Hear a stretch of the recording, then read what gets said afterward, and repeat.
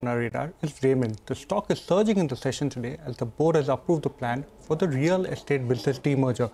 This is our special segment, Midcap Spotlight. Upasana is here with all of the details and the analysis.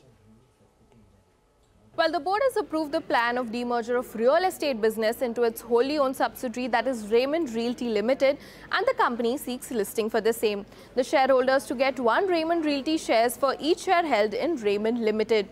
Well, the group has identified three distinct growth drivers, that is Raymond Engineering Business, which is already listed, and Raymond Lifestyle Limited and Raymond Real Estate Business, and the company seeks listing for both of these business verticals.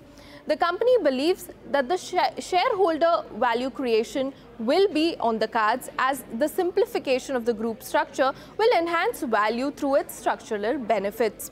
The bifurcation of these businesses will enable value unlocking of each vertical, and segregation of these business verticals will enable them to move forward independently.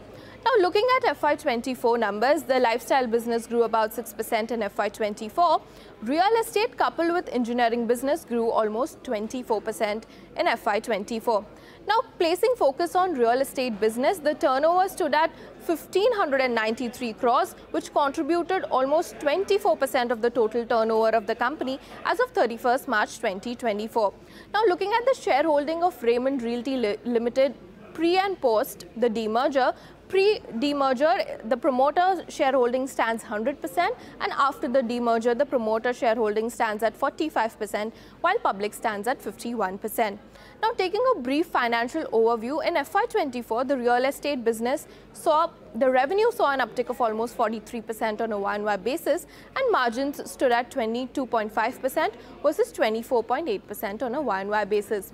Mind you that the company's con call is scheduled today at 4 p.m, where company will be commenting on its value unlocking and the key rationale behind the demerger of the real estate business, and we'll be closely watching out for that.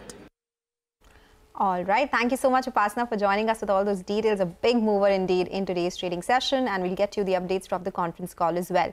Slip into a short break now. We'll get you more on the markets and stock-specific action on the other side. Stay tuned for that.